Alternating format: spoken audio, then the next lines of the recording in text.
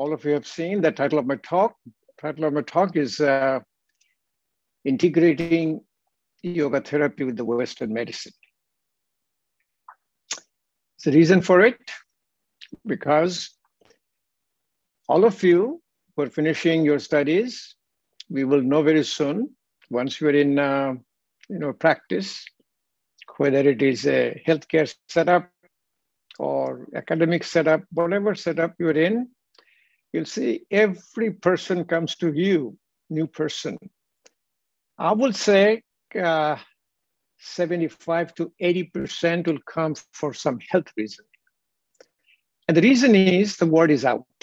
Word is out that yoga as a therapy is very beneficial to our chronic lifestyle-related disorders. Now, I'm to go over with you slowly what is yoga therapy, how we can integrate, and what are the evidences today, just to show it to you, that it is already a part of our Western medicine, or we call it a modern medicine, or call it allopathic medicine. Okay, let me start sharing the slides with you. So you will see, here it is, let me share. Okay, you guys see it well, Jessica? Okay. So here's the title, Integrating Yoga Therapy in the Western Medicine. So this picture, let me see, here it is. This picture tells you all, huh? Somebody sent this picture to me and I love this picture. This is integrating application of medical yoga in a healthcare.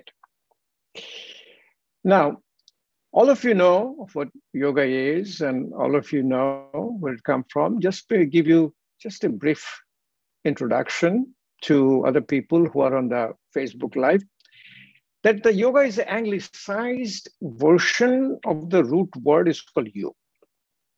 The yog means union. We call it union of your body, mind, and spirit. It is a spiritual practice for self-realization.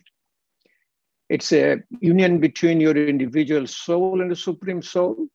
And the health benefits were just an outcome of this, your practices.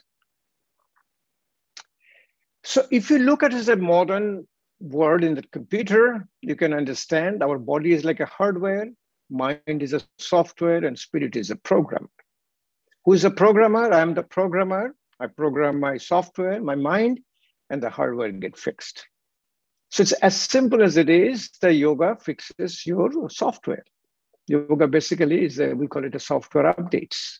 You have this iPhone, you get these software updates. So when our software has a glitch, yoga takes care of it. It is a philosophy called Yoga Sutra Patanjali, 196 sutras. And interesting is how 193 of them are basically to quiet down your mind, called Chitta Vritti Nirodha. Practice is called 8 limbs of yoga, or Patanjali Ashtanga Yoga, which is 8 limbs. All of you know very well. Yam is a social restraint, there are 5 of them. Niyam, personal restraint. Asana, generally we mention it as an external and internal alignment. And I'll explain to you a little bit more how it happens with the relaxation response. Pranayama is a voluntary regulated breathing. Pratyahara. Pratyahara means prata means reject. Ahara means input. So the withdrawal of your control of your 5 senses. Focus, dharana, dhyana, and meditation. Meditation is the state which creates the pharmacological effect. At the state of meditation, our mind produces every medication you can think about, which is called, we call it a meditation is medication. And if you look at the side by side, meditation and medication, there is a difference, only 1 letter. Meditation has a T, medication has a C. So we said T, and it's a choice. T is for transformation. Meditation is transformation, C is your choice. And samadhi is finally the union of your body, mind, and spirit. So what your yoga therapy means an adaptation of these practices based on the patient's or client's clinical condition. What does it mean? We do not use any unusual thing for the therapy. We're using the same Yoga Sutra Patanjali or using same Patanjali Ashtanga Yoga, but we learn how to use them or combine them and do it in a gradual process. And I'm going to show it to you that a patient comes to you, how do you incorporate yoga therapy in your Western medical practice? Primarily, it's a relaxation response and activation of parasympathetic tone. What does it mean? That our whole chronic lifestyle-related disorders are due to stress, which is a sympathetic overdrive. And this is totally counteracting it for parasympathetic tone. It is also introspection, looking inside yourself. And as simple as it is, say, it is called a neuroplasticity. That is called, if you do keep on doing a repeated action, it takes about 20, 30, 40 inputs and the brain gets the signal.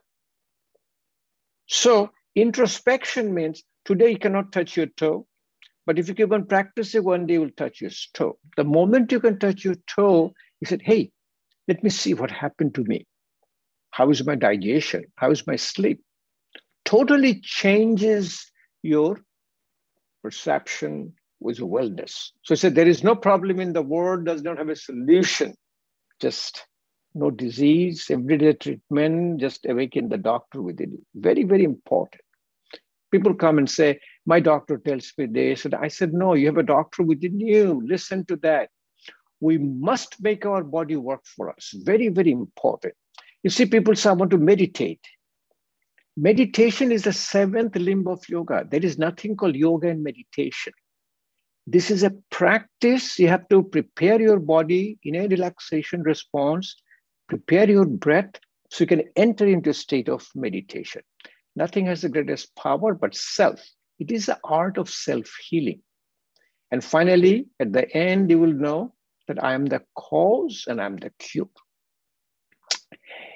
Our father of modern medicine, Hippocrates, says, I'm more important to know what sort of person has the disease, not to know what sort of disease a person has. It is as simple as yoga therapy. I'm not interested about your disease. I'm interested about you as a whole. It is a holistic practice, not reductionist. Western medicine reductionist practice. This is a part of the new branch of medicine. It's called integrative medicine.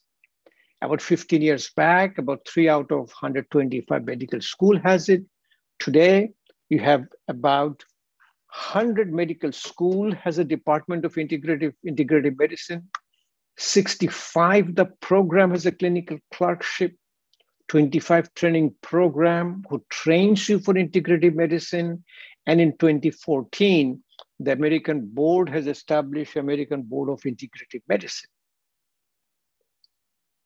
But most important thing, listen to this one, how we have integrated yoga therapy in Western medicine.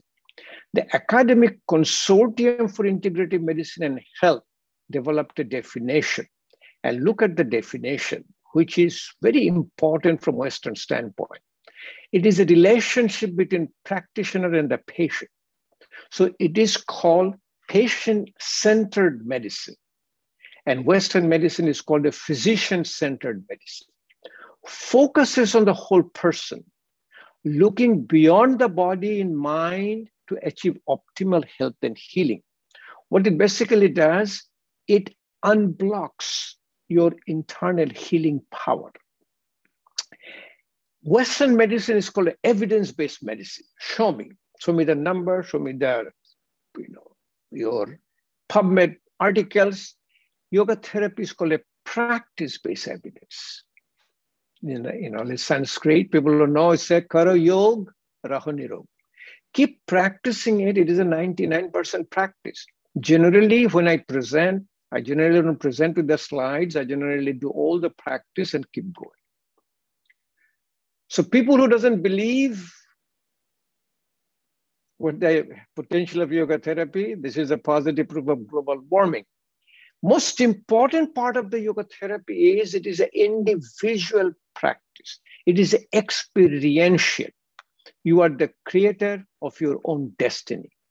It is a transcendental science. That means beyond science. Means we can explain things in Western medicine, explain through science, but some of them we cannot explain it. That is, it's a beyond science. That's what we call a philosophy. And it's experimental. What the experimental means, by the time you keep on practicing, you develop the neuroplasticity and it becomes your own individual personal practice. So how to integrate yoga is a lifestyle. It is an art and science of healthy living. And the day has almost come. The Western physician is going to write a prescription. So yoga therapy for chronic low back pain, metabolic syndrome, cancer. I'll be showing you primarily from your established clinical medical journals, not the research articles, because our physician wants to see your clinical journals, all the publications, how yoga therapy got integrated in Western medicine. So he's almost the father of our incorporating yoga as a therapy in Western medicine, is Dr. Dean Ornish. He's actually had a yoga training in Yogaville under Swami Satchitanand, and he has established this program. It used to call a Spectrum, now it's called Intensive Cardiac Rehabilitation. And many hospitals, including mine, has the program, and it is now covered by Medicare and other health insurances.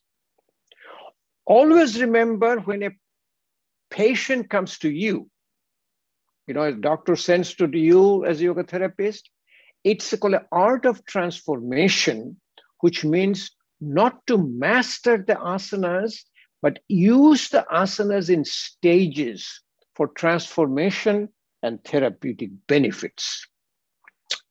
So a yoga therapy means a practice that meets you where you are. Say you have physical ailment, you come with a knee pain, you come with a back pain.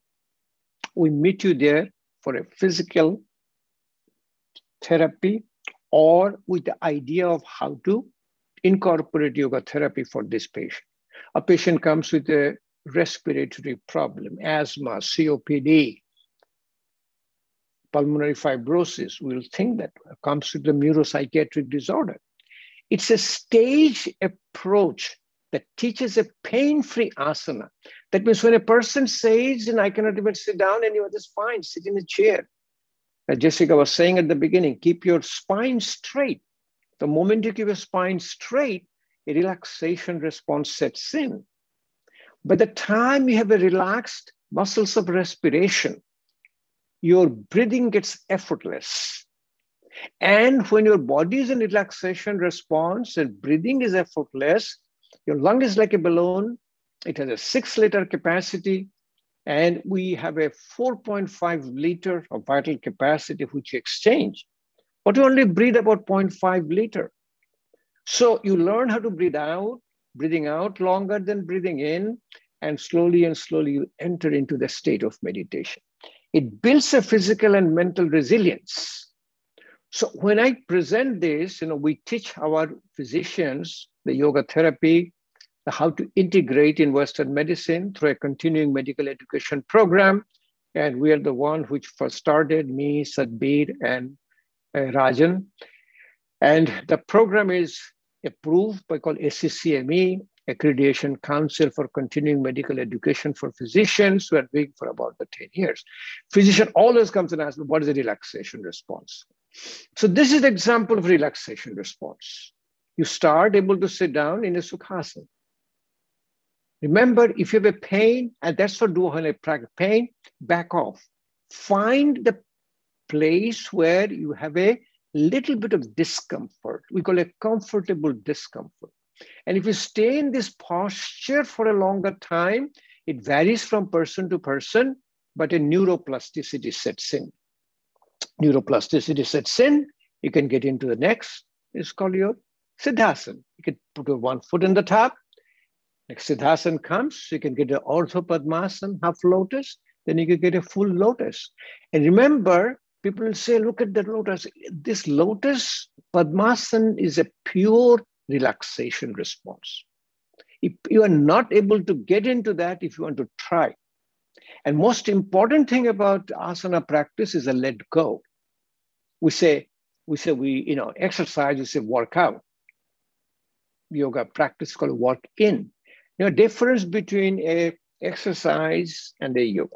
Exercise is a sympathetic overdrive. Exercise is a muscle contraction. Exercise increases your heart rate, your blood pressure, respiratory rate. It is called a sympathetic overdrive. Particularly sympathetic overdrive, our body starts to do what is called your homeostasis. So a parasympathetic activation starts. So what we do after exercise, we count our resting pulse rate. Resting pulse rate coming down, we said, oh, this is a very nice effect of exercise. Yoga therapy primarily activates your parasympathetic tone without going to the sympathetic overdrive. Because what happens in sympathetic overdrive, a lot of people in sympathetic overdrive will have a cardiac event. A person who is doing pushing 200 pounds, 300 pounds in a YMCA get a heart attack. A person running without paying attention. The most important attention is your breath. It's called Annamaya Kosha to Pranomaya Kosha. Anything you do behind your breath is not going to hurt you. So we said today in Western medicine, this relaxation response is called your preventive medicine. And I'll show it to you how the yoga therapy acts as a primary prevention, secondary prevention, and a tertiary prevention. The yoga as a therapy a research was going on in our Western medicine, but the first person who literally we know from our, at least historically, is Swami Rama. When Swami Rama came, so what happens to the yogis by the time they keep on practicing the relaxation response, they develop a phenomena by which they have a control over the autonomic nervous system. Normally we don't. We have a control of your voluntary nervous system, a partial about involuntary nervous system, but autonomic nervous system, I'm sleeping, I'm still breathing, my heart rate is functioning. So he said, I can stop my heart. So he'd been hooked up. Yes, he could literally stop his heart, but he developed atrial fibrillation.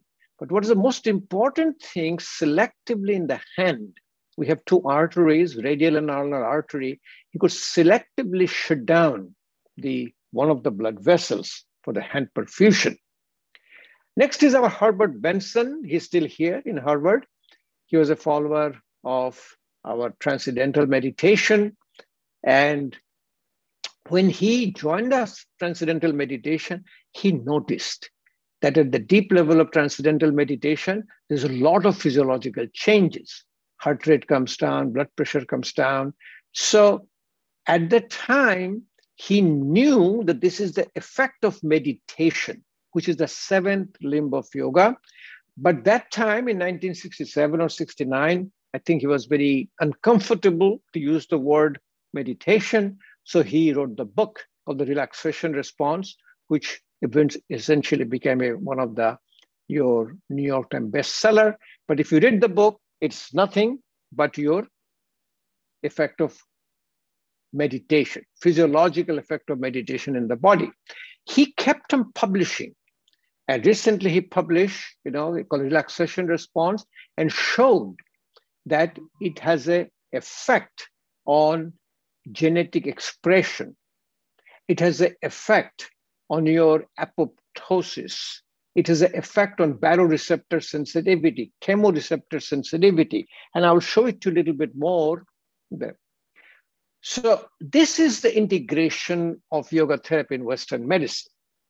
And Herbert Benson, still in the Harvard, This is an article published in New England Journal of Medicine. New England Journal of Medicine today is the Bible of our modern medicine. And in the April 9th, this last year, there's an article. This is called a new era in a mind-body medicine. I'm not going over this article because you can always find the article just to show you. When you have an article published in New England Journal of Medicine, that means we are here to stay.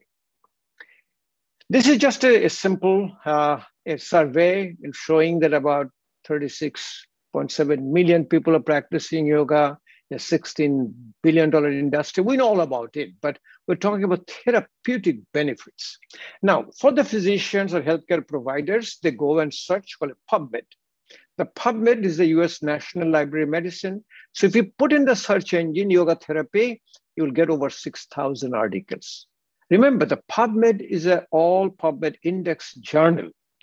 And in your clinical trials, like NIH funded research is almost about 500 studies being funded by National Institute of Health. What they have separated, in West, yoga and meditation. They call it yoga and meditation. But yoga is meditation. It's a seventh limb.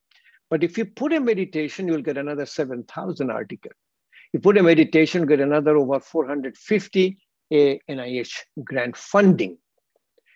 The first evidence we have today that how is incorporating yoga therapy in Western medicine, this was published in Lancet, one of the very prestigious medical journal.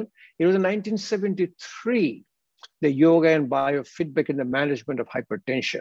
That's actually, we can go back and see, this is one of the first publication in an established medical journal.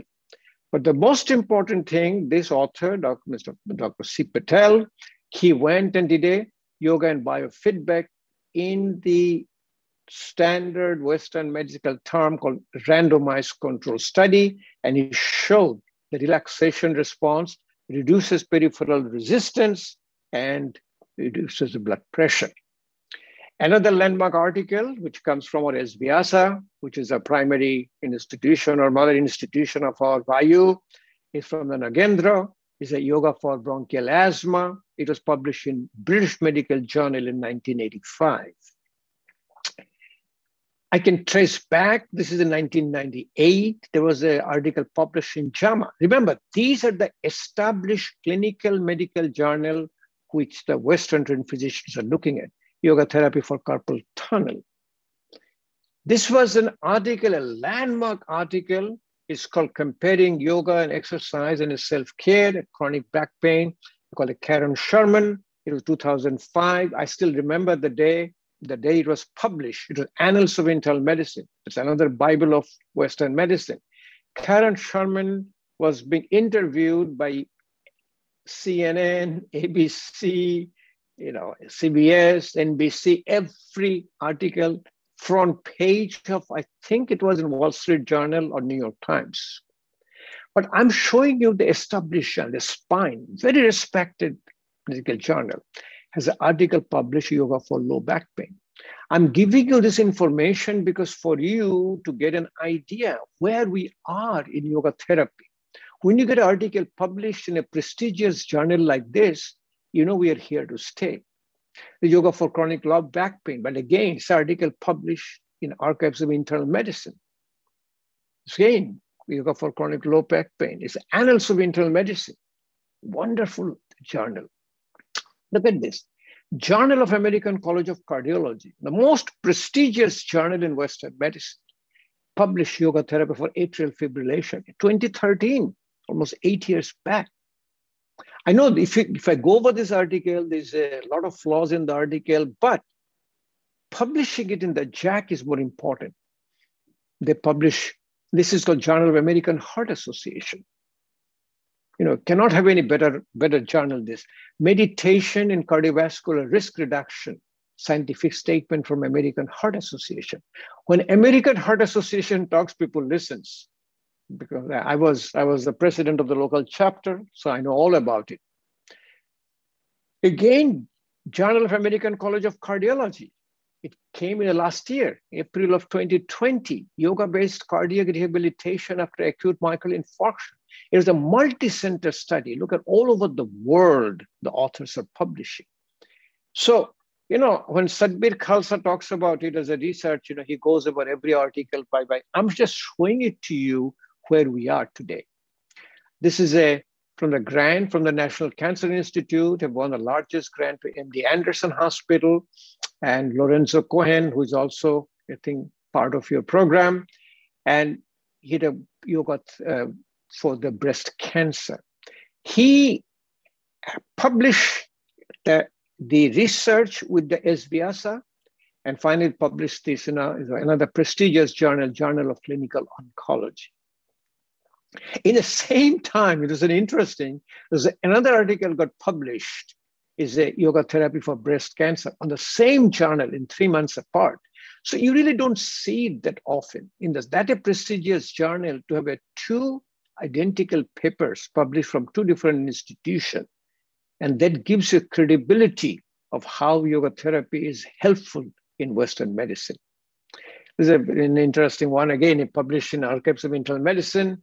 It's called When the Conventional Medical Providers Recommend Unconventional Medicine. This is very interesting. This is from NIMHANS in India. It's one of the prime institutions in India. It's a Gangadhar. He was showing the functional MRI of Om chanting. So when you do Om chanting, you have a frequency. Our brain has a frequency. When the two frequencies text together, it collides. It's called your harmonic resonance. It's a physics, and it quiets down your mind. This is in University of Virginia. They started a foundation, Medical Yoga for Health Professional, and I was the one who was, they asked me, so I went and trained the people who are starting the program. In fact, they came to our continuing medical education program. This is you. This is, I always talk about VaYU to all my presentations, and how far and how long it takes to establish the credibility here in the United States. In the new medical school, there's a brand new medical school in Michigan. It's called their Oakland University, Beaumont. They have a completely separate department, Beaumont School of Yoga Therapy, and all the medical students and the resident rotates. The lady who's in charge is a good friend of mine. She's a yoga therapist. This is a Master of Science in Yoga Therapy in Maryland University of Integrative Health. They started in 2013. I remember the first one. One of my somebody's coming to my class, her daughter. But everybody who finishes there gets a job. That is the most important information you need to carry. By the time you finish the program, you will have a job. This is a program in Loyola Marymount University. In the yoga therapy program, they go to a medical clinic for their study. So how yoga therapy works from Western medical concept, it's called psychoneuroendocrinology. What is psychoneuroendocrinology means? This relaxation response, it affects the area of the brain which is above your motor and sensory cortex, called a limbic system. There are two nuclei called amygdala and hippocampus, and the response to your fear and memory, then it's a signal to you, your called body homeostasis called hypothalamus. Hypothalamus sends a signal to the pituitary gland through pituitary adrenal axis, and also it sends a signal to your autonomic nervous system to have a parasympathetic activation. So I'm going to give you these slides. I'm not going to go over with this, but just to tell you, you can look at the research papers. It controls epigenetics. Epigenetics is the one which prevents your genetic expression. Remember, genetic changes doesn't cause disease, cause genetic expression. It reduces all the inflammatory response from the gene. It acts like an antioxidant. It controls apoptosis, controls telomere length. We got a Nobel Prize. And I can go on and on and on, but I teach them for a long time, for the physicians, the effect of it, but for you, it's just informations only. Look at this. Inhalation is sympathetic, exhalation is parasympathetic. So it teach you how to do a longer exhalation than inhalation. It is called aerobic glycolysis. Like when you have a more oxygen, the glucose combines with oxygen, form carbon dioxide, water, and then called ATP. ATP is energy called adenosine triphosphate. But if you don't have enough oxygen, called anaerobic glycolysis, glucose combines with oxygen from lactic acid, pyruvic acid, pain-producing substances. So he said the Bhastrika pranayama. So if you have a knee pain, back pain, we put them in a little relaxation response and let them do a Bhastrika pranayama. We use all this, like we'll do call a Paschim Namaskar. We put a hands in the back. It called a chest expansion. It improves your ejection fraction, improves your pulmonary function. Then we'll do called a Brahma Mudra, relaxation of the neck, Paschim Namaskar, Brahma Mudra, and during your breathing out, we do a Brahmari Pranayama, like a bumblebee breathing, and that frequency has the same frequency as the brain. So maybe I'll do one practice session with you and show it to you. It increases vagal tone, increases baroreceptor sensitivity, and I will show you a little bit later. I'll talk maybe next 15 more minutes before I take a question for you. When you put your head down, and I'll show it to you what the inversion poses cause to you. It increases heart rate variability. See, it's not the heart rate. Really, both the heart has a heart rate of around 49, but this is called heart rate variability. Heart rate variability is a function of the parasympathetic tone. And the same heart rate, this is the function of your sympathetic tone.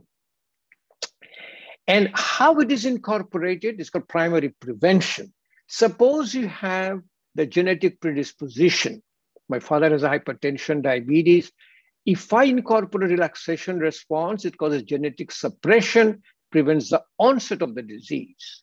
And how do you find it out? Yeah, somebody has hypertension. They have 2 children. One gets hypertension at the age of 30 and like at the age of 60. Why? That is the most important thing. Cleveland Clinic, one of the pioneer institutions in this country, incorporated yoga therapy in their Lifestyle 180 program. This is a beautiful article in the Time magazine, How Not to End Up Here. That means yoga therapy is a preventive medicine, primary prevention. This is a program in Cleveland Clinic. They have about 10 yoga classes daily. And this is the very fundamental, this very important in the Cleveland Clinic. It's a Rosen. His title is a Chief Wellness Officer. So how far you come to the yoga therapy. Secondary prevention. Now you have the disease. You have a heart attack, you have a cancer of the breast, you have all lifestyle disorders, and it all happened through your lifestyle. So when you have the disease, you get your usual and customary therapy. That is called integration. Integrative medicine is integration of the science of Western medicine with your philosophy and wisdom of the yoga therapy.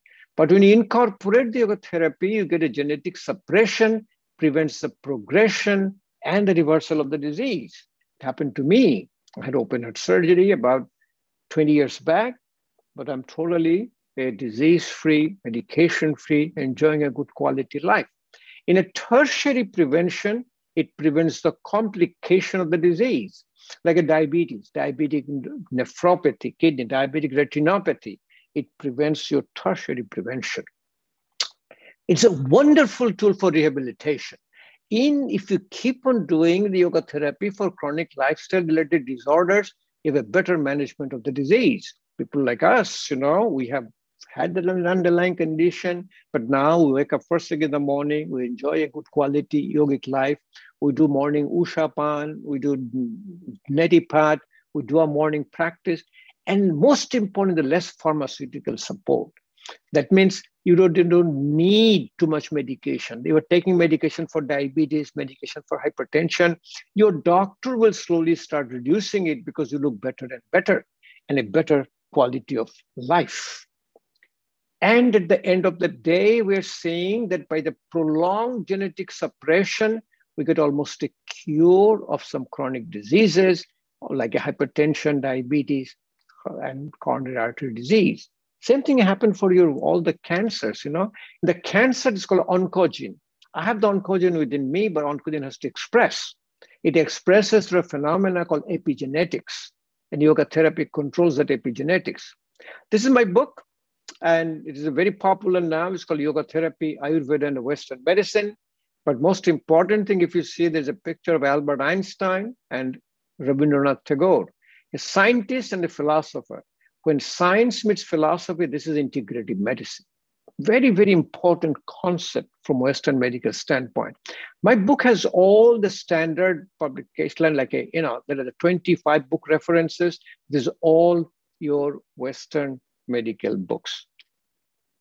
There are DVDs for the healthcare, and I also have a DVD. This is my DVD for my yoga therapy for health and healing.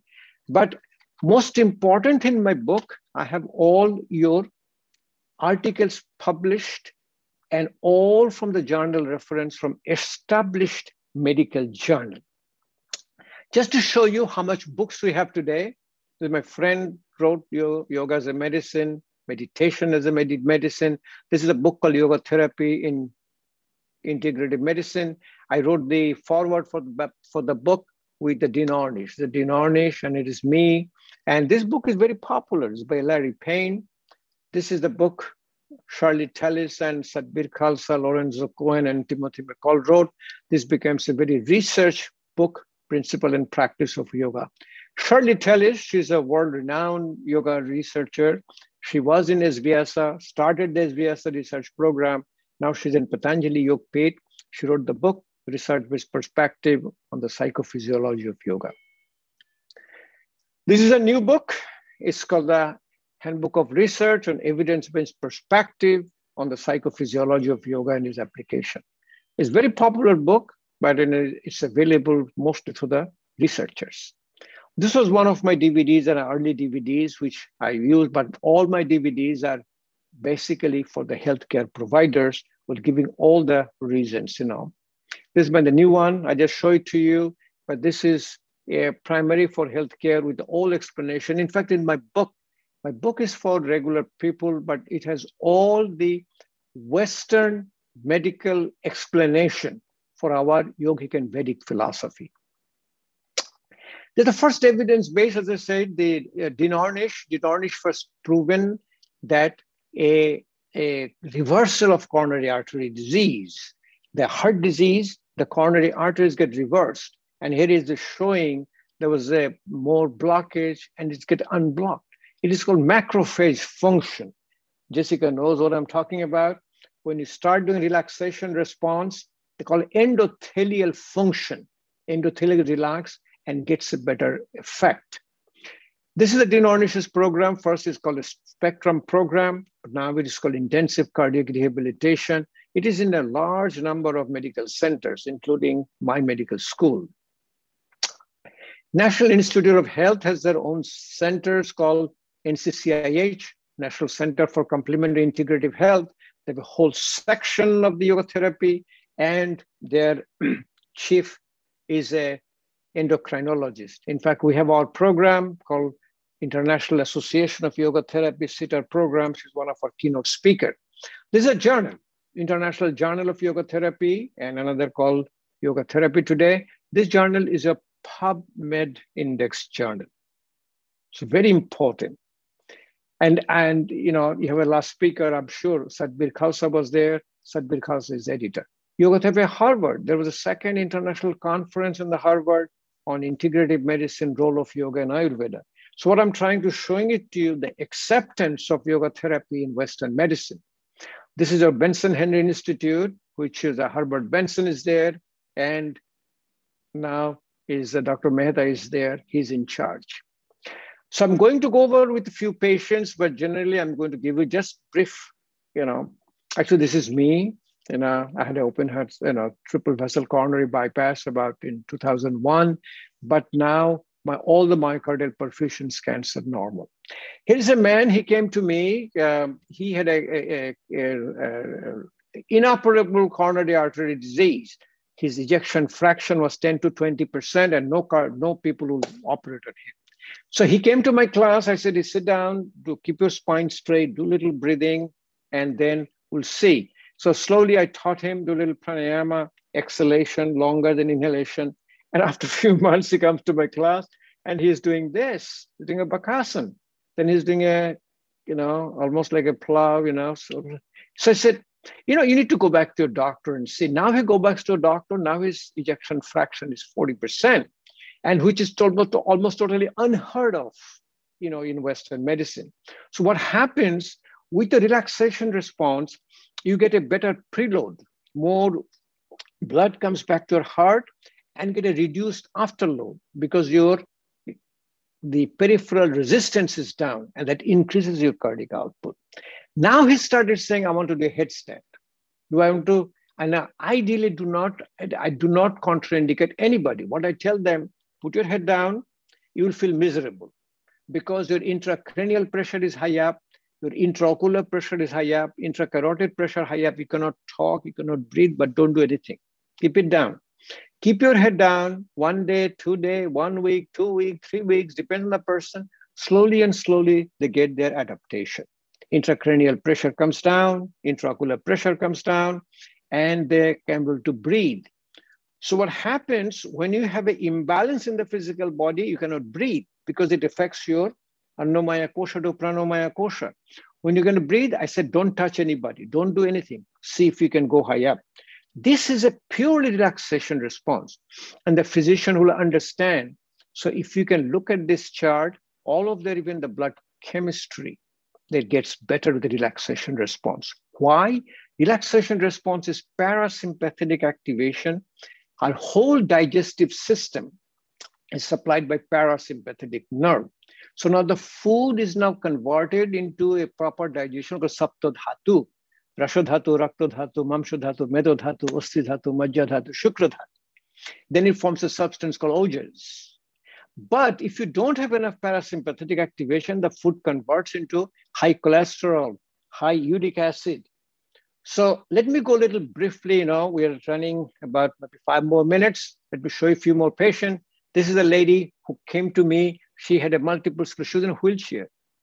She started doing it. One day she calls me. She said, come on, let me show you my license plate. Her license plate called Transforming. I said, wow, Patricia, do you know yoga is called Art of Transformation? She was on a multiple medication for asthma. Within a short time, she got relief of it. This man had a Parkinson's disease. And, he had an interesting that he started the balancing poses. Parkinson's disease, even is a dopamine, but it is a tightness of the muscles and is a loss of balance. And he said, don't touch me, I will do it. Finally, he says, I want to learn a headstand. What I have. So he's doing headstand on his own. What happened in the headstand, he tells me that generally when I get better, I still have a little bit of tremor in my hand in Parkinson's disease, but the headstand, my tremor goes away. So these are testimonial, it's very important. This man was a total cardiac cripple. He had a, surgery for your VSD, malignant hypertension, surgery for your descending thoracic aneurysm. But anyway, nobody will touch him. But he started doing the balancing poses, mudras, chest opening poses, and look at his blood work. This is called activation of parasympathetic tone and relaxation response. Now he does all the balancing poses. Is a wonderful outcome of yoga therapy. This is another fascinating yoga therapy example. This man had a cataract surgery. And in a cataract surgery, the surgeon says, and most of the time, do not do a headstand. His surgeon, who himself was a yoga practitioner, he said, listen, you have been doing headstand all of your life. You have developed the baroreceptor sensitivity. Nothing will happen to you.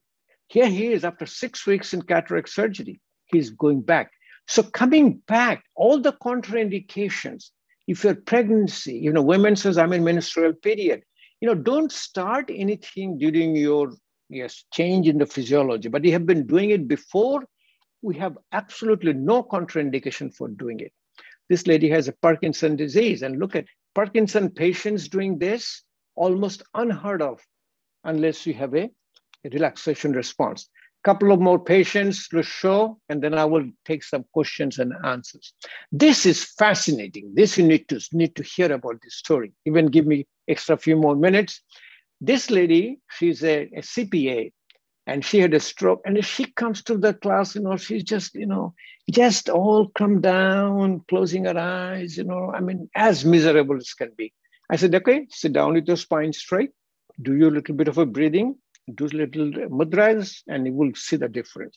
Slowly and slowly, I just took her and I said, in stages, impossible become possible. He started coming to the class. Now you can see she's wearing some yoga outfit. Next thing, she comes, she puts a little bit of a makeup. And one day she comes with a colorful clothes. I said, Cecilia, I need to get some pictures of it. What I'm trying to say, when you feel good, you look good, and you present yourself good. This is a wonderful outcome of yoga therapy. And these are a couple of research on the soul. The first article, it comes from Vivekananda, in 1920s, Yoga Mimamsa. This is a Patanjali Yoga University. And this is the largest research center in Patanjali, now Patanjali Research Institute. 12 postdoc fellows are working under Shirley Tellis. These are all the things they do in the research work in Patanjali Yoga.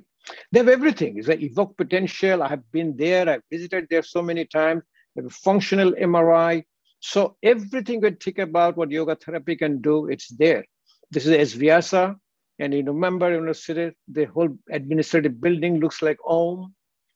And here is Shirley Tellis and me. And this is the research center of the SVSA. Arukudham, the hospital in SVSA. And also in the SVSA hospital, you have a cancer center. You have even ICU, intensive care unit. One hospital is all run by the yoga therapy. Let me finish with this few slides called Origin of Yoga Therapy, where it came from. If you see a baby, everything they do is yoga. This is some pictures of the babies. Babies normally, naturally, they're in a Tadasana and Vrikasana. They sit down in Sukhasana, sit down in the Vajrasana, because they know there is some physiological changes which is good for them. Get up into the Cobra pose, Salabhasana. Look at that. Actually, my grandson is almost 2. Say, down dog, I'm doing yoga. They do, everything they do is yoga posture. Jata Parivartanasana. Look at this. Upavistakonasana, Paschimuttanasana, Balasana. We just said, when you do a Balasana, this is the way they sleep, called Supta Baddha Konasana. So people have insomnia, we tell them to sleep like this. Nokhasana. So this is my last slide, just to show it to you. That this was a slide you got from from actually Dina Ornish. This is Swami Satchitanand. He was invited by University of Virginia by physicians. He got up, he wrote down illness and wellness, then he circle I and circle we, and he said, when you change I to we, it's the end of my talk. So thank you again for letting me be part of your program. I'll be glad to answer all the questions. I cannot read all of them in the, so Jessica, now it is your turn. You have the questions. I'll be glad to answer all of them. I hope it gives you a little bit of a flavor, You call me, I can go segment by segment for your presentation, what to do in a Western medicine as a yoga therapy. Thank you, Dr. Sarkar. I just really want to take a moment for everyone to acknowledge just the breadth of information that you so gracefully covered in less than an hour. How to heal yourself, how all this knowledge is just out there, but how do we get it? We're so blessed to have the right source for this.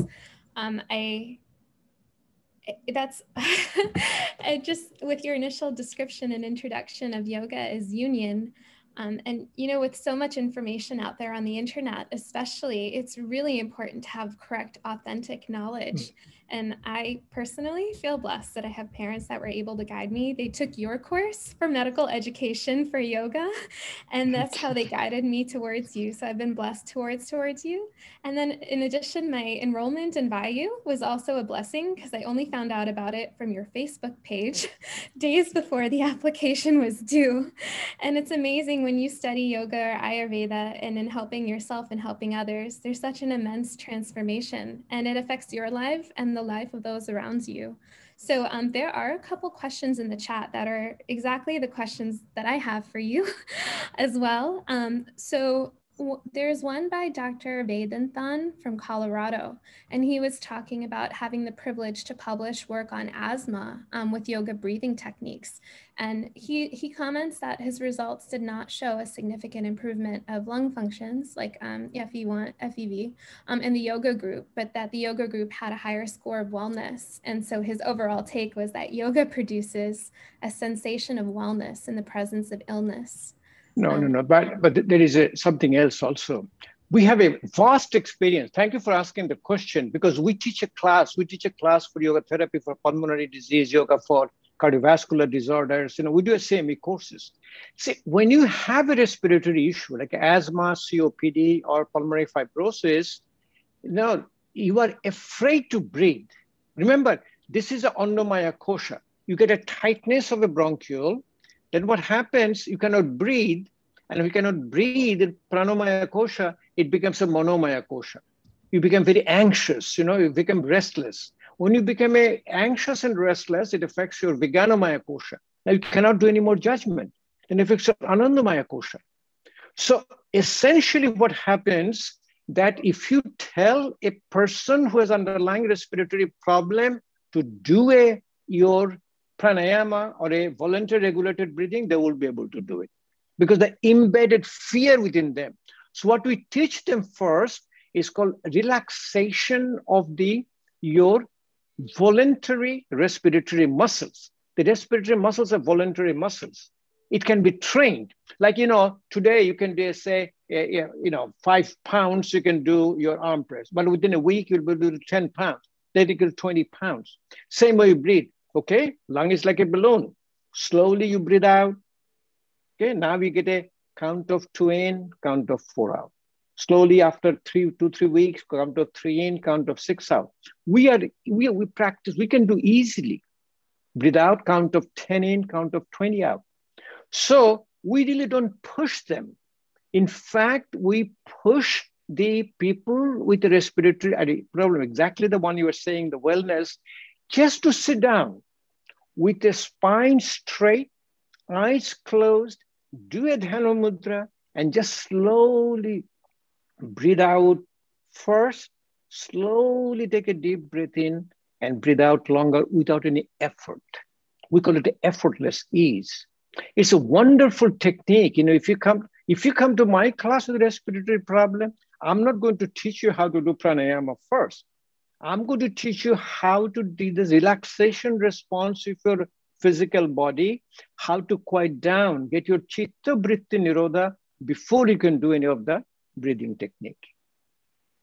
Thank you for asking that question. It's a wonderful question. Thank you. Okay, we have to, I think we have up to 15 minutes, up to 8:15. Yeah, we're 15 minutes. Let's talk, I love to talk. Sure. There are just 2 more things. I'm going to share a slide because someone's asking if you have a book on yoga therapy, and I actually have that here too. So I can just put that up so everyone can see. My book on yoga therapy. Didn't I show you my book on yoga therapy? It's here somewhere on my table. I have a picture of it also. You have the book Yoga Therapy, Ayurveda and Western Medicine? Yes, sir. Okay. So, this is in Amazon, is doing very well. You just put my name, Dilip Sarkar, it'll come up. But the book is, remember, there is no book like this in the market. It's a yoga therapy, Ayurveda, and Western medicine. And the title is called the integration of the 3 healthcare modalities all together. So even you see, when you do this yoga therapy, then you say, now it is your turn to do a Ayurvedic dinacharya. Get up in the morning between 4 to 6, sit down in a malasana. We sit down, we learn So I say, I cannot sit down. So you don't have to. Just try where you are, and slowly you will see. I was a surgeon. I was operating like this. I have a stiff neck, stiff back. I was like a stick. But today, Jessica has seen me, and all of us seen me. I'm like a rubber band. You name asana, I can do it. Oh, you had so many problems. Don't do a headstand. Don't do anything. Take some pills and start digging your grave. You'll be great. I have no restriction when you listen to your body signal. When you listen to your introspection, listen to the doctor within you, you will absolutely have no issue at all. Thank you. So you have my book just to show your book to everyone. I have it here on my desk somewhere, but anyway, it is in Amazon, and people who are watching it, you can just Google it, Amazon, Dilip Sarkar, it'll all come up. Okay, what's next? So there are a couple of people asking how to get enrolled specifically in your yoga treatment program. My God, I saw a movie, and I love the name of the movie. The movie is called Catch Me If You Can, you have to catch me. I do it actually now. I'm better because now we are all home because of pandemic. Saturday morning, 9:30, I do it through Facebook live class. So if you want to join, send me a friend's request. And Fridays, actually, I'm very, very well connected with India now. And I'm from Bengal, so I do a class in Bengal. And then I do a twice a year called a Continuing Medical Education, CME program, which we just finished one. They're called May 22nd and 23rd. This next one is September 11 and 12. And you can join our Continuing Medical Education. Then I'm presenting throughout every weekend, every day. Yesterday I had a four Zoom meeting. So actually these days, and I was never comfortable, but now with people like Jessica and others, we are all in a Facebook and other social media. So all the informations are there. If you want to catch me, you'll be able to catch me very easily these days. Before we're not in social media, it's a hard time for you to catch me, So thank you. Thank you for asking. You were very generous. You have the live Facebook classes, your YouTube channel. Oh, yes. That's another thing. Jessica, I have a YouTube channel. You can go to Dilip Sarkar Yoga, and every disease you can think about is there.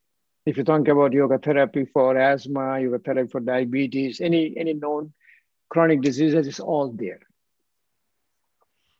Thank you so much for sharing all of this with us. There are two other questions. One is by Arun. Is neuroplasticity a response of relaxation and an increase in parasympathetic tone, or some other effect of yogasana and meditation?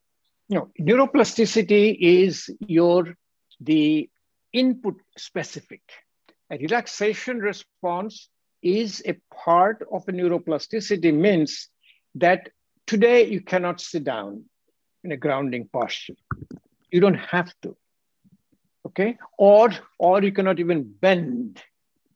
So now what you are doing, you are supporting yourself, you're doing a forward bend, and you stay here, close your eyes, and you start your breathing out longer than breathing in.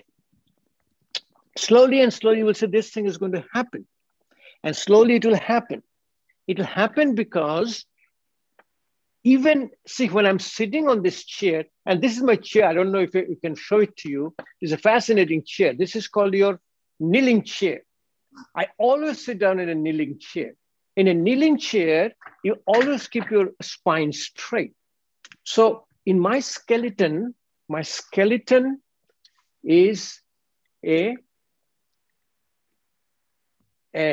going to fall in the front because the head is so heavy. So all my muscles are contracting to keep me straight.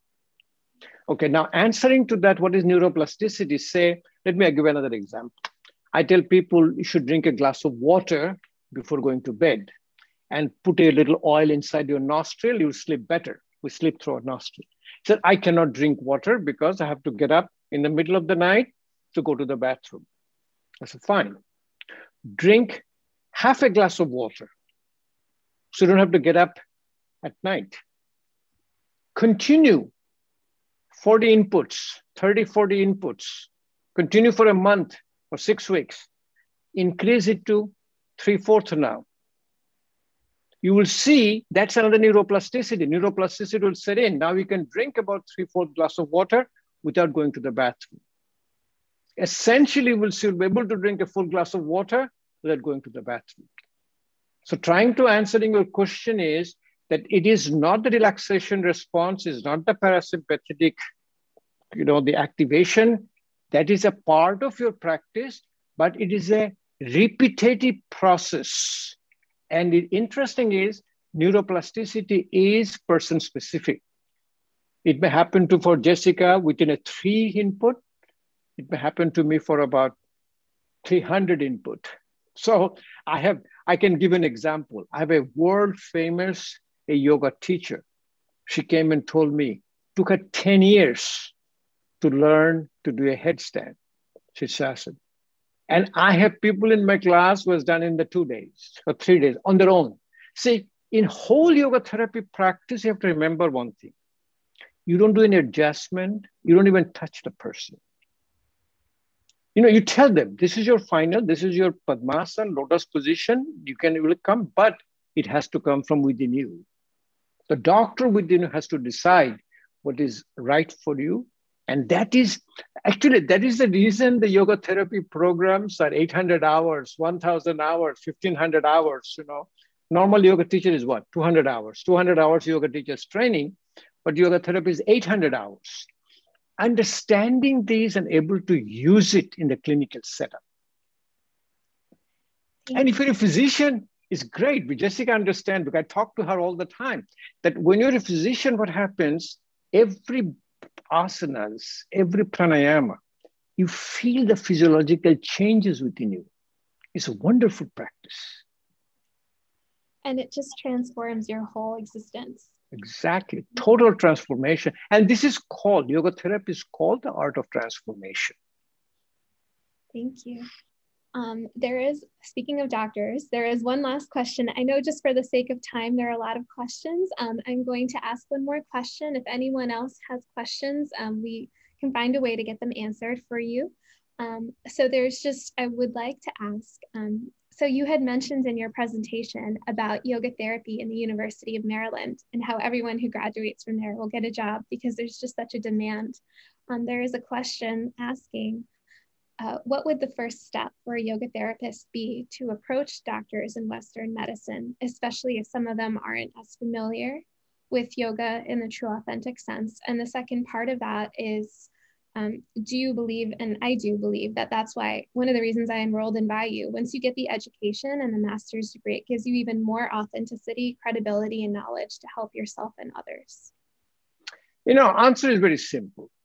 What yoga says, you cannot change anybody, but you can change yourself.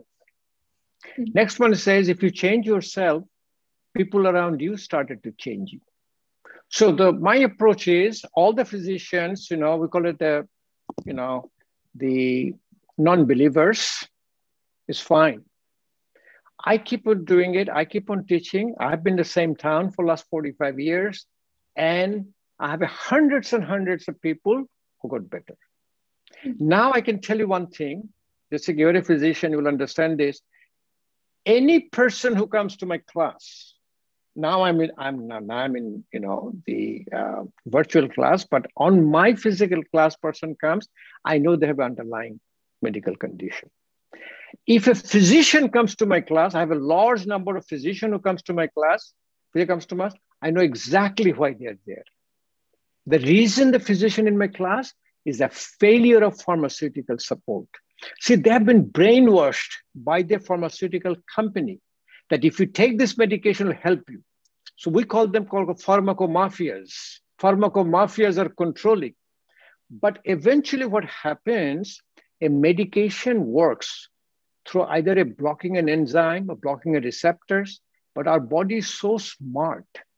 Body is so smart, it tries to find the pathway around it. So remember, after a while, My medication doesn't work anymore. So you get a new antihypertensive medication, new pain medication. So trying, as I said again, please do not contradict. You became a silent observer. You keep on doing it, people around you will start doing it. Like I say, I have all the parents, I want my children to do yoga. It's very simple. So what? You start doing it. I have a physician comes to me. He says, I want to incorporate yoga therapy in my practice. How to do it? Simple. You start doing it first. You feel within yourself, then you will be able to share.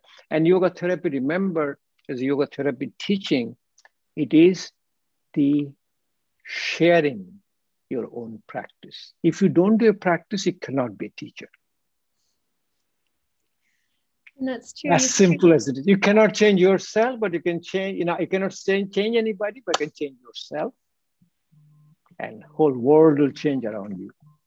And you can only share what you have to give. You can't. Yes, but actually you share what is within you. What is, like I have seen autistic children. It's amazing. Their parent comes and says, you know what, the day I was doing with him, he looks so good, he looks so better. I said, why didn't you do it every day with him? He said, the day I was doing with him. I said, what does it mean by day? Yoga therapy practice is a daily practice. It's a part of your lifestyle. It is part of your dinacharya. It's part of your yogic daily lifestyle. That's the way you get the benefit out of it. If you're popping a pill every day. Do you know at the age of 70 in the United States, average they take 8 to 10 pills per day? I had no idea. $350 billion industry called pharmacomafias, huh? They're controlling you. So I said, do a daily yoga practice, as simple as it is. Wow. You ask me, I'll come and do more presentation, practice, because you remember one thing, the moment you get out of this program, then you'll be bombarded with the patients. Anybody comes to your class or your setup will have underlying medical condition. And it takes time as a physician also, like you have been, realizing it as a physician to incorporate this yoga therapy in your practice and lifestyle. It took some time. It doesn't happen overnight. That is called the art of transformation. Thank you. Thank you. I think we're getting towards the time now. Yeah, I thank you so much, Dr. Sarkar. I just wanted to ask if anyone had any final questions, especially related to VaYU, and I'm just going to share just this, one slide. So if you have any questions, please send your email to apply@vayu.usa, or if there are any questions specifically for VaYU. Okay, so Amita had a final, can we have a quick practice session as the doctor had mentioned? I know what was that? For a quick practice session today, as you had mentioned earlier during the talk, doing a quick practice. Yeah. Always, practice is put your hand in the back, do a Paschim Namaskar. Okay, as simple as it is. You can see me. Just come back slowly. Put your hands here as a Paschim Namaskar. Sitting in a chair, and just stay here. But don't push yourself. Don't go into the pain, short of pain. Just breathe out first. Take a deep breath in.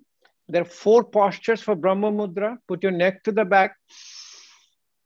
And breathing out, breathe out with a Bhramri Pranayam.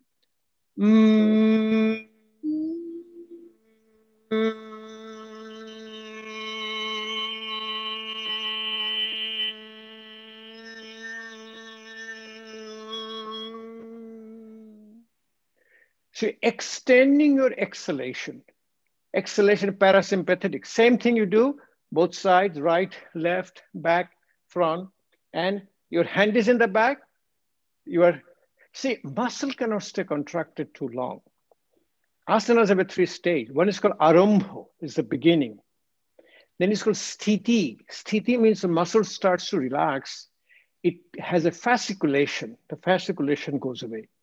Finally, it's called a Visarjan. See, my hand is there. My hand is way high up. Paschim Namaskar, Brahma Mudra with a Brahmari Pranayam. What do you call a Western medicine? Money back guarantee. You're going to have a parasympathetic activation, and parasympathetic activation, your blood sugar will come down. See how simple it is.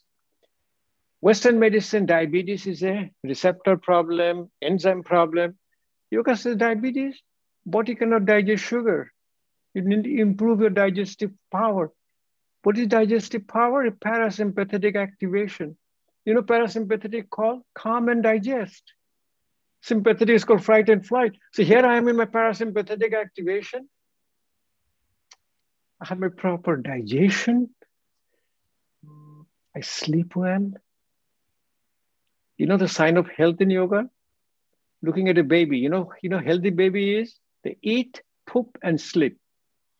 Strong digestion, easy elimination, good night's sleep. You don't need your cardiac stress test, you don't need your mammogram, you don't nothing. But you know what we do? Every year, we go for a checkup and your doctor says, wow, everything looks good. You know, I don't know what you're doing. Keep on doing what you're doing. Your blood work looks good, everything looks good. Because most of the Western physicians, you know, you remember, they have no understanding what this relaxation response is. So simple practice.